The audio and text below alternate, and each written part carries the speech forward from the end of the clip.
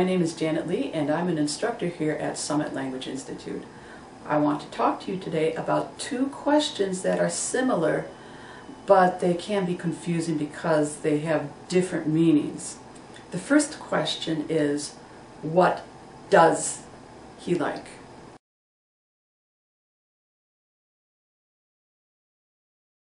When you use like in this manner, you are talking about a person's preferences. Like is being used as a verb.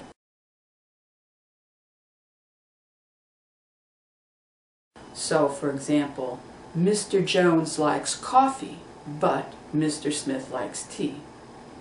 I like ice cream, but I don't like asparagus.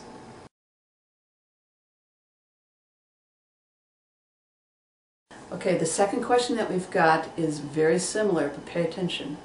What is he like?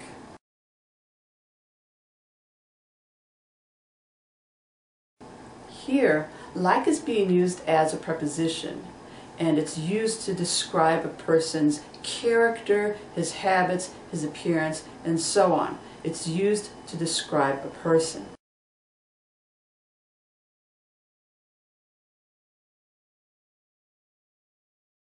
So, for example, if somebody asks you, "What's your new teacher like?" you could say, "He's smart, he's clever, he's funny, he's mean, he's nice, he's strict," and so on.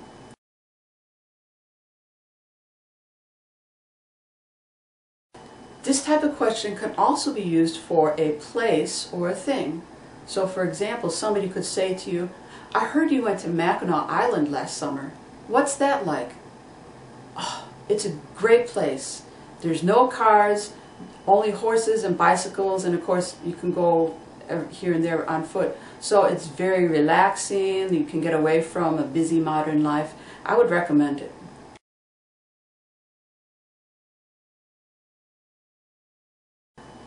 Or somebody could ask, "What's the new Bond movie like? Have you heard?"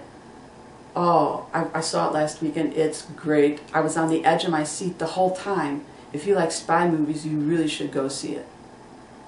So I hope this explains the difference between these two similar questions, what does he like versus what is he like. Thanks for watching.